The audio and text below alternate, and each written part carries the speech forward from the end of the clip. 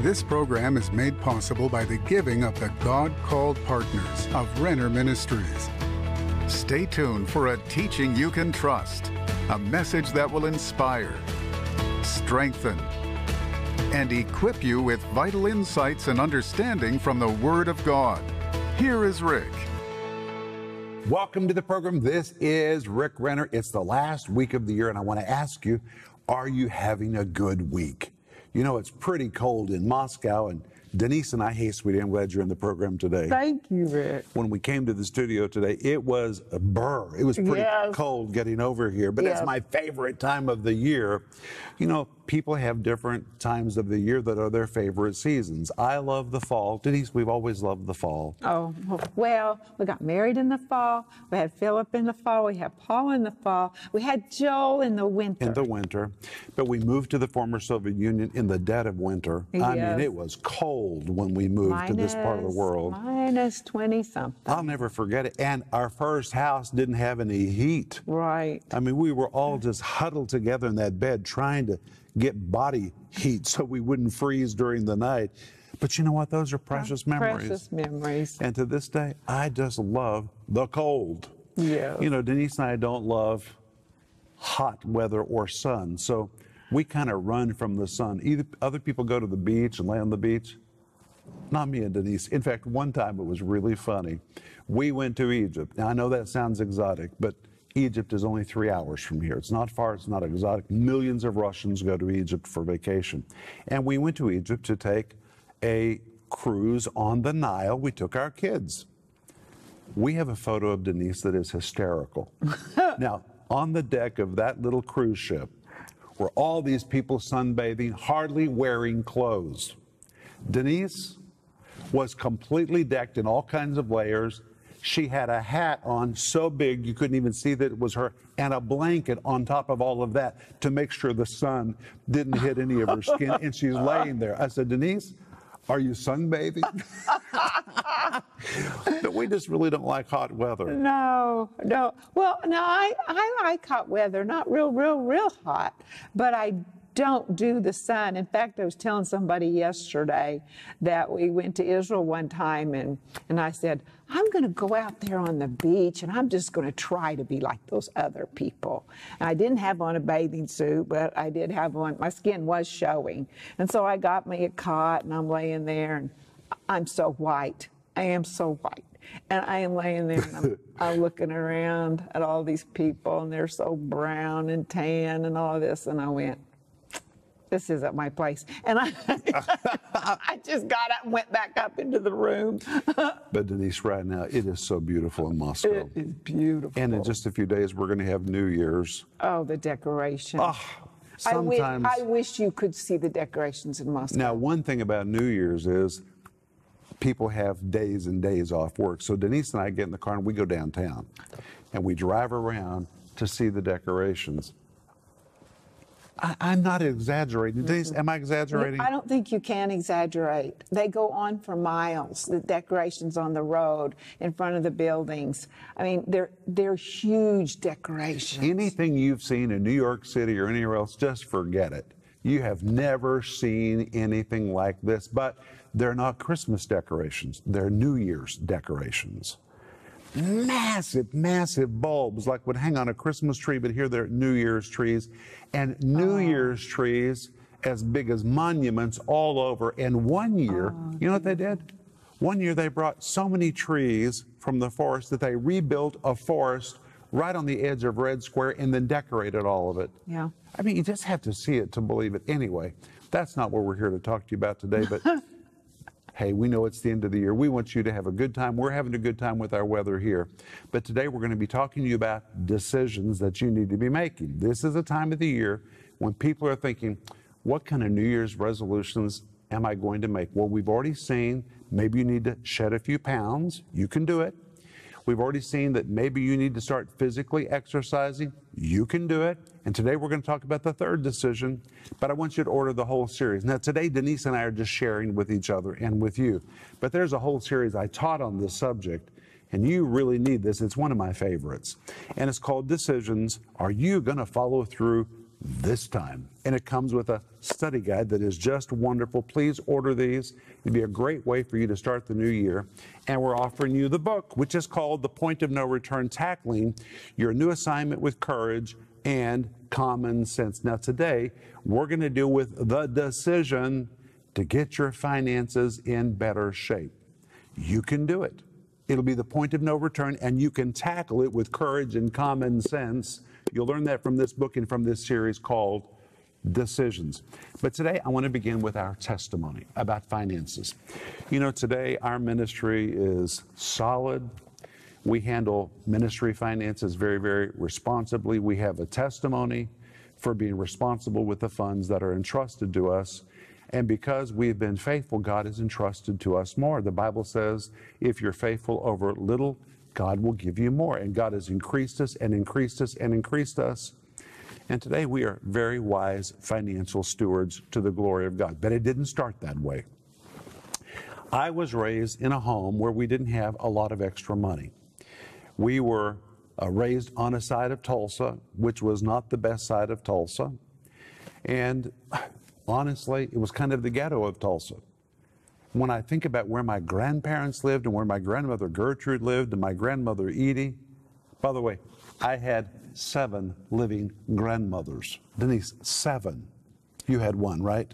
I had one that I saw once a year. I had 7. Well, here, this is Christmas week. When I was a child, Christmas Day was like geriatric ministry. We went from one old house to another old house to another old house. I mean, I could just list all my grandmothers. If you don't have our book, unlikely get it because you'll laugh your head off when you read about all my grandmothers, but I loved every one of them. But they all lived in really bad places, like grandmother Bagley. She lived right by the railroad track. My parents, when they got married, lived in a chicken coop. I'm not kidding. And it's still there, remarkably. It's horrible. My parents lived in a chicken coop. That's where they lived when my sister Rhonda was born. Rhonda was nearly born in a chicken coop. So that's how we grew up. And my father didn't know much about money. He struggled with money. The worst day of the week was Thursdays, because Thursday was the day that Daddy got paid. He worked at American Airlines, and he didn't make a very big salary, and we would drive to Sand Springs, Oklahoma, where there was a Safeway, and it was the big event every week on Thursday night. We would go there to go shopping, and after we bought our groceries, we'd come home, and then the tension would begin, because Daddy would go to his little desk, and he would sit there and would just labor over the bills and labor over the finances. I mean, the tension was so thick you could nearly cut it with a knife in our house. I just didn't want Thursday to ever come because we were under such stress. And most of the time when I was growing up, I wore hand-me-downs from somebody else. We had a friend that had sons, and she always passed their clothes our direction. Only once in a while would I get something brand new, maybe a pair of jeans at the first of the year, or maybe a pair of tennis shoes. But you know, tennis shoes back in those days were the cheapest things you could buy. Today they're expensive. But back when we were kids, tennis shoes, I mean, they were the cheapest things you could buy. And jeans, we're talking about cheap, cheap stuff. But even that was a stretch for my parents. They loved us. They wanted to take care of us. But my father did not have a revelation about money. And so he passed all that worry and all that lack of understanding about money to me. Didn't teach me one thing about money. So when we got married, I carried all that ignorance into our marriage. Well, Denise didn't know a whole lot about money either. In fact, when she got married, she spent her entire personal fortune on what? I want to say it. I had $85. It was my entire life savings, and I bought Rick's wedding ring that he has on. There it is, right there. This day. There's Denise's entire fortune. $85. $85, and bam, that's everything she had. So when we got married, we didn't have anything. So the church at that time was only paying me $50 a week full time, because they felt like I needed to pay a price to show I was really serious about being a minister. Believe me, we paid the price. And then they raised this to, I think, $100 a week, and eventually I think we were making $600 or $700 a month, and we were so dumb about money. We really didn't have any money. We didn't have enough money to pay our bills, but we'd go out to eat all the time. What money we did have, we'd spend on breakfast. And then we would give huge tips to these waitresses trying to win them to Jesus. Yeah, we wanted that woman to be, her name was Charlotte. With we big wanted that red woman to hair. be saved.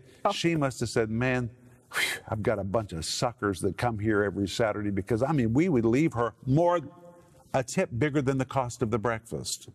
We just didn't have any revelation about money. And then Revelation. we had a car that was paid for because my dad gave us a car. Sold the car, actually traded it in on a Riviera. Do you remember Rivieras back in those days? Rivieras back in those days were expensive, luxurious cars. Oh, gorgeous, gorgeous cars. Our car barely made a down payment, and the only reason the guy did a deal with us is because he attended the church and he owned a dealership, Oldsmobile dealership, and he did a deal with us. And I remember him looking across the table saying, Rick, you know, you don't make a lot of money. Are you sure you want to go into debt for this car? I said, we can handle it. Oh my goodness, what were we thinking? So we bought that Riviera. We were so proud of it, and then couldn't make the payments on it. So I drove it down the street to another place eventually and sold it to another parking lot, and didn't even get enough money to pay the debt off over there. I mean, we were just messed up with finances because nobody had ever taught me anything about money. No. But Denise, we were sincere. We were just really dumb. We were really dumb, and you weren't tithing. I wasn't even tithing back in those days. And I was asking you about it. Oh yeah, you were. Well, that's another story. But today, our story is very different, and you know us as being responsible, reputable people, and we really are. I believe before God and before man that we have done what is right, and we built a ministry which is very well established. We have all kinds of advisors, and our board of directors is just fabulous, and we make solid decisions and don't do anything that is financially silly, because money is very serious. But we had to make a decision to get a grip on it and learn something about money. And I want to read a verse to you. In Philippians 3:13, the Apostle Paul says this, Brethren, I count on myself to have apprehended, but this one thing I do, forgetting the things which are behind. And that word, forgetting, the Greek word epilanthenomai, listen to what it means. To turn away from and forget, to put aside, to deliberately ignore, to purposefully disregard and completely forget about. It denotes something that may have really been true in the past, but it's no longer applicable. It depicts something finished, done with, obsolete, and hence no longer applicable. And we had to come to a place in our life where we said, you know what, we're done living in poverty, and we're done being dumb about money. We're going to say goodbye to that. That is obsolete, and from this moment forward, that is not who we are. And friend, I'm telling you, it literally happened in a second. It did. It happened in 1 second. We got in God's will. We got in the right place, the right state to live in. As we were driving across that border, Rick said to me, We'll never be poor again. I am a financially wise from this moment on. And friend, I'm telling you, that kind of revelation, that kind of decision, that puts you in a place for change. And that's what happened to us. But it involved repentance. You know, repentance has to do with making a decision. I didn't cry. Believe me, I'd cried a lot about money. We didn't have money to buy groceries. We didn't have money to buy diapers. We were just cursed the way that we were living. I cried a lot. But when I made a decision, I didn't cry anymore. I said, that's done. That's obsolete. That's in our past. And just like this verse, forgetting those things which are behind, I said that is behind us. We're never going there again.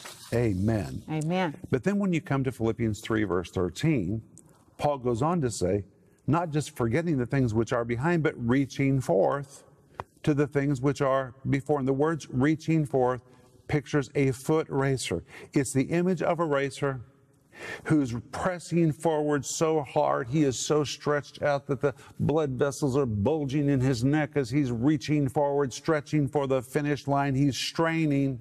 But Paul goes on to say, reaching to the things which are before, and the word before, the Greek word improsthen, means what is directly in front of you as opposed to what is behind your back. You got to say, nope, that's behind me. Now I'm going to lean toward what is in front of me, and in front of me, I'm going to get my finances in shape. And Paul went on in verse 14 to say, I press toward the mark. The word press is the Greek word dioko, which is a hunting term, which pictures a hunter who puts on his hunting clothes, puts on his hunting hat, gets his gear, gets his weaponry, and says, I'm going to follow the tracks of that animal until I get it, and I'm not going to stop until I get there. Now, in a financial sense, I'm telling you, you got to put on your hunting clothes. You got to develop a hunting mentality, and you've got to say, I am not going to stop until I achieve a better financial status in my life. I'm going to hunt and hunt and hunt and hunt and get what God has that is set before us. So you need to know, what is that goal? What has God set in front of you? What is God's financial dream for you, for your marriage, for your kids, for your family, for your heritage? What is God's goal? But I want to tell you that as you begin, you need to begin with a goal that is realistic and attainable at all times. Now listen to this. Maybe your financial goal is getting out of debt. That's a big, big goal. It may seem like a mountain, but you can do it. Put on your hunting gear, and you don't stop until you capture it. Maybe your goal is to stop using credit cards. You know, it's funny that some people, in an attempt to stop using credit cards, they put them in a block of ice where they can't access them and keep them in the refrigerator. Well, that only works as long as you keep it in the refrigerator. You know, you can just pull it out of the refrigerator, melt the ice, and start using your credit cards again. But if your goal is to stop using credit cards and live a debt-free life, that is a big, big goal that will liberate you. And you can do it, but you got to put on your hunting gear. Or maybe your goal is to pay off your car or to pay off your mortgage. That's a big goal. But you got to put on your hunting gear, and as you're in the process of attaining that goal, there's going to be a lot of temptations that come along the way to try to get you to go into debt for something else. Or maybe your goal is just to be better positioned financially so you don't live under stress. Or maybe your goal is to be free financially so you can give more to the work of the gospel. That's a very admirable, noble goal, and God will help you achieve it. He really will. But in 1 Corinthians chapter 9, verse 26, we've seen this week that the Apostle Paul said, I therefore so run, not as uncertainly. That word run, the word trecho, means I'm diving into the race. And likewise, you have to decide in regard to your finances that you're not just going to sit down back and think about it, but you're going to really dive into this. You're going to jump in the race. But Paul says, I don't do it uncertainly. The word uncertainly means aimlessly, wandering from this to this with no goal, with no direction. You need to have a concrete goal about how you're going to achieve the things which are in front of you. You don't have to live in financial trouble all of your life. That is not God's plan for you. Say amen. Amen. Amen. Rick, Amen. I just appreciate everything you're saying. I think it's so very powerful. At the beginning of the program, I was thinking about that Jesus came to set us free. And when we have shackles on us, maybe you are carrying a lot of weight that it's affecting your health, or your body doesn't move like it needs to move because we refuse to exercise, or you're in debt. It's like shackles. And Jesus came to set us free. And Rick, I appreciate everything you're saying. Well, Denise, you know that we are very different people today than we were when we first got married when it comes to finances, and I hope in every other way too. But the Lord really taught us, and one way the Lord taught us was by bringing people into our lives to instruct us about finances. Mm-hmm. If you don't know what you're doing, ask for help. Right. Say amen. Amen. It takes humility to ask for help. But when you ask for help, guess what you get? You get help. You get help. And today, you know, we're still challenged financially because we've got so much God's asked us to do, but we're not in debt. We make wise decisions. And today, finances are not a burden to us. Definitely, there's something we have to think about, and we have to measure what we can do just like anybody else. And step by step, we're doing what Jesus asks us to do because of partners, but we make wise decisions. And today our finances, our financial plans, our giving to the Lord, this is very, very important to us. In fact, it is so important that Denise and I sat down every week and we review our finances every Friday. We review our financial plans every Friday. We review every Friday our giving to the Lord. This is very, very important. Money is an important part of life, and you need to treat it like it is important.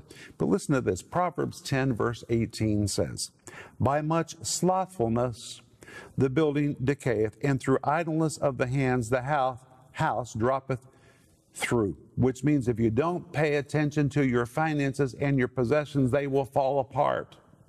Then you come to Proverbs chapter 24, 3-5 in the Living Bible, and it says, "Any enterprise is built by wise planning, becomes strong through common sense, and profits wonderfully by keeping abreast of the facts."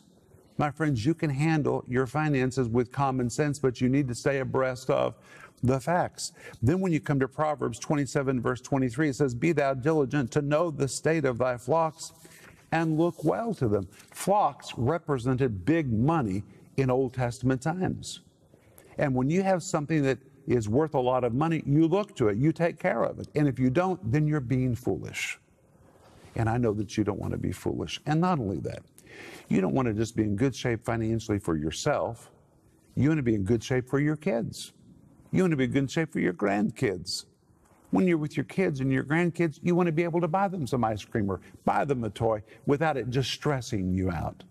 And if you're younger and you're just financially strapped because you've gone into debt for so many things, repent. That's what we did. We repented.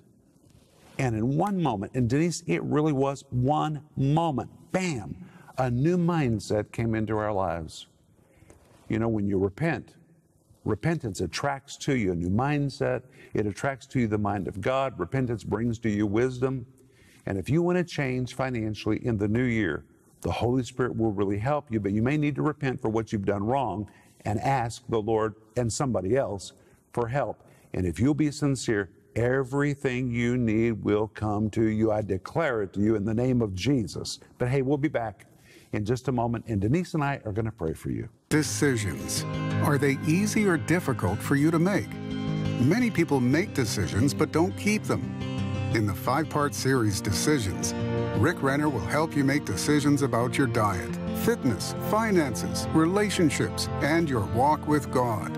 If you're ready to lose weight, ready to start a new plan to exercise, to get your finances in shape, to improve your relationships, and to take your walk with God up a notch, then you need Decision to help you actually do it. Available in digital or physical formats, starting at just $10. This series will help you make the overdue decisions that you've wanted to make for a long time. In addition to this teaching series, you can also purchase A Point of No Return. In this book, Rick describes how to take steps into your God-designed future. God is waiting for you to get moving, but He will not take the steps of faith for you. You can do it, but you need to know how. That is what you'll discover in this timely book. Don't delay ordering your copy today. It will propel you into the plan God has planned for you. Order your copy of The Point of No Return today for only $17. Don't miss this special offer, Decisions and The Point of No Return. Call now or go to Renner.org. Call or go online now.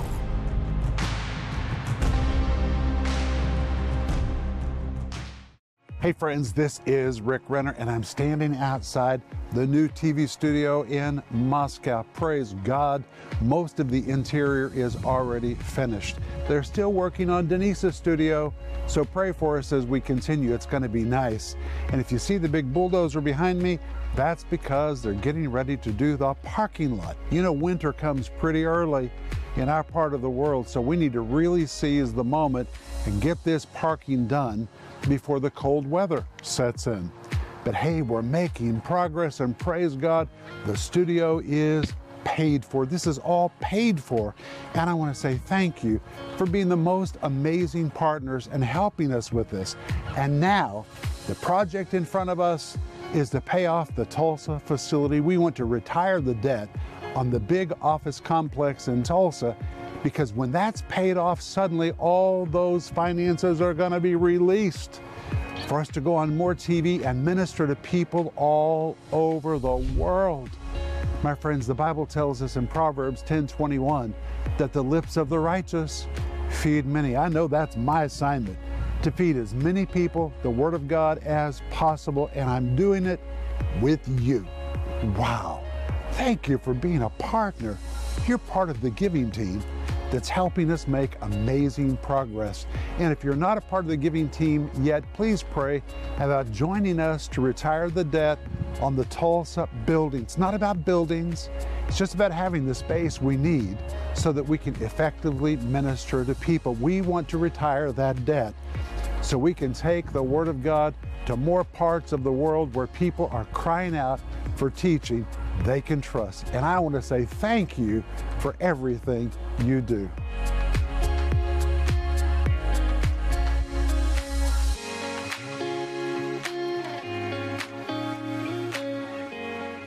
I want to say thank you for being with me and Denise today. Denise, we are having a good time. Oh, I've loved every minute of it. We've been sharing our testimony about how God has changed our life with weight, with exercise, with finances, and we have 2 more decisions, which we're going to be talking about this week. And tomorrow's, well, we had to really work on tomorrow's decision. Don't miss tomorrow. It's going to help you. Please be with us tomorrow. But we want you to order the whole series, which I taught years ago.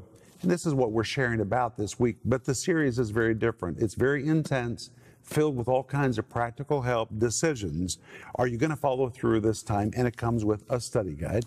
And we're also offering you my book, The Point of No Return, Tackling Your New Assignment with Courage and Common Sense. Maybe your new assignment is getting your finances in better shape. Well, you can tackle that with courage and with common sense. And Denise has a book. And you want to be unstoppable. What's the name of the book? It's called Unstoppable because we don't want to have that quit, give up attitude. We've got to stay in there and just keep going and win the prize. And I believe this book is going to encourage you in that way. You know, it's the end of the year, and it'd be a good time for you to load up on some materials to start the new year with. And so go online or give us a call to order all these things. And when you reach out to us, please let us know how to pray for you, because we really want to pray for you. And I want you to put your hand on your heart, because right now, Denise and I are going to pray for you. Father, in the name of Jesus, you say that you will give us a mind, you'll give us power. Lord, when we have a heart change, you're drawn to us. And Father, I pray just like you did with us, in 1 second, I pray you give a new mindset about finances to our friend and help them get their finances in shape in the new year, and this time to really follow through. In Jesus' name, amen. Amen. We'll see you tomorrow. But until then, remember Ecclesiastes 8:4, where the word of a king is, there really is power. Thank you for joining Rick Renner today. For more information about Rick Renner Ministries and product resources, visit renner.org.